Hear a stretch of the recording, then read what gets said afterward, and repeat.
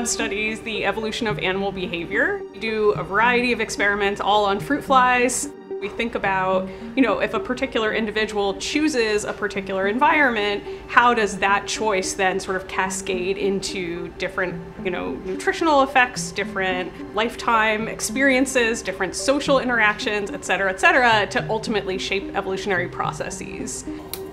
What we're looking at specifically is who is interacting with who. So there's 20 flies in a group, and so what we do is we take videos of them, and so we can just take that video, plug it into a tracking program, and it just outputs data on where every single fly is throughout the entire video, every frame of a video.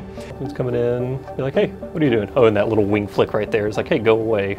They are socially interacting. We can tell that just based on the output from that tracking software. We do a lot of experiments where we compare individuals in the same or different environments in a way that's similar to like a twins reared apart design that you might be familiar with in psychology. So the power of the twins reared together, twins reared apart design is that you can take individuals who are the same genotype, just like clones or identical twins, and ask whether they have the same behavior or not, given being in the same environment or not. So for example, if you have two twins and one is aggressive and one is non-aggressive, you might conclude or preliminarily assert that the reason for those differences, it can't be genotype, right? Because they're the same genotype. So maybe it was something about their environment.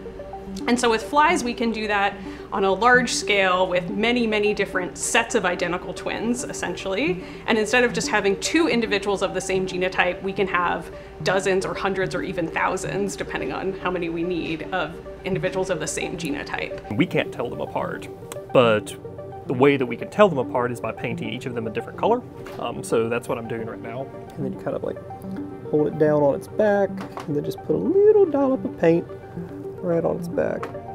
I feel like there's two really cool things that we found, and one is that there's a genotypic basis to the position individuals hold in their network. The social environment that we all experience has a genetic component to it, and it's not just random chance of how individuals interact and how the structures of social groups emerge over time. And then I think the second big point to take away is that the importance of social structure and how individuals are nested within their social group really depends on other things that are external to the individual. In our case, we studied the nutritional environment. People don't really think of flies as having social behaviors. They think of them as just mating a lot and getting in your food. It's actually an active process of behavior where they're seeking out or avoiding different types of social interactions. So flies are more like us socially than people might realize.